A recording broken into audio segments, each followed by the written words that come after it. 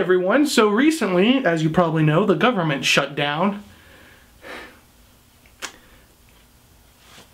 And in a weird string of events, I can't do my job anymore because people I work for the government and they can't go do their job because the government shut down and he's not getting paid. So I made this video today.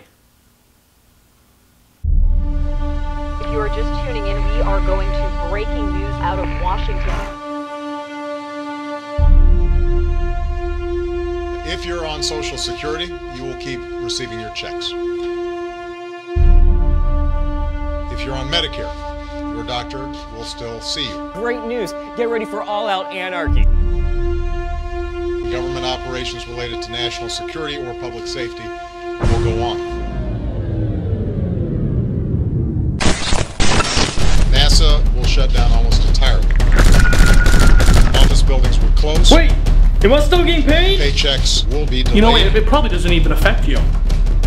Okay, everyone just needs to calm down! Congress will choose to do the right thing, and that the House of Representatives in particular will choose the right thing.